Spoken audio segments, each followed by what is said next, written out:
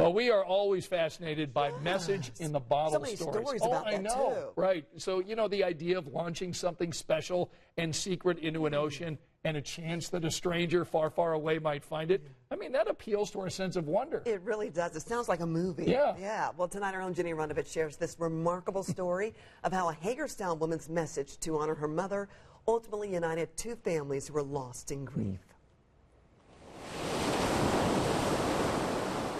It's fitting that the ocean is what finally helped Hannah McMurray navigate life without her mom.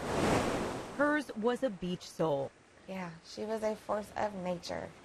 She really was. But Hannah never expected personal memories sent out to sea would find strangers who needed healing too. For our family to get it instead of someone else, to me, I felt like it was meant to be.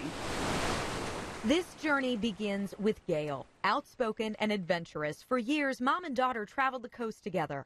She had what I called a magic bus. It was a VW bus, and that's what we moved to Florida in. When Hannah eventually settled in Indiana, Gail stayed by the ocean, worked at a fishing pier in Virginia Beach. They would call Mom for everything. What are the waves looking like? What's biting? But last summer, a sudden shift. Gail had suffered a stroke. For months after her mom's death, the heartache was nonstop. Couldn't talk about her without crying, which told me I wasn't okay. But that all changed. I heard two words.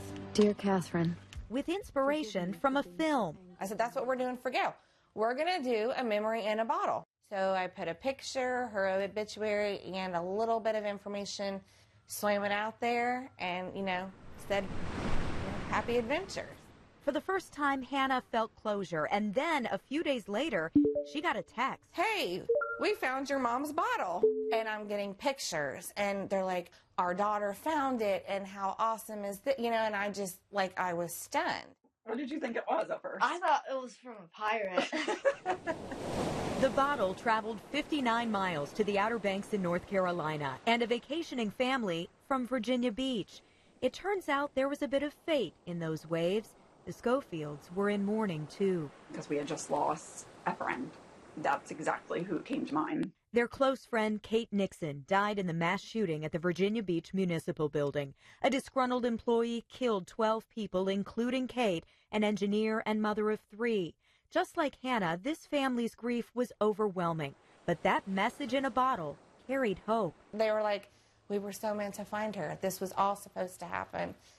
I felt like it was a little memory of her, and just inspiring for us to do something for her. We're going to put a message in there that was special to us while we were healing, so hopefully it'll find someone else, and that'll help them to heal. It's about the memories. It's created memories for me, memories for these other families, and it keeps it going. In fact, 2 other families have since found Gail's bottle. The most recent even relaunched the message in Cabo, since Gail always wanted to travel to the tropics. Godspeed, Gail. Her next journey has just begun. Jenny Runovich, Channel 13, Eyewitness News. I know. What a beautiful story. It was such a great story, Jenny. Thank you. Just how that connected people at the right time. Yeah, what a lovely story. Well, lovely story, but not lovely weather. I'm sorry. Just a little for Clint here. It's a great story. Sorry. And we're going to probably be crying because of tomorrow's weather, too. I know. Right? Yeah, cry away. I don't really have very good news for a Friday night, especially if you're already making plans to start your weekend.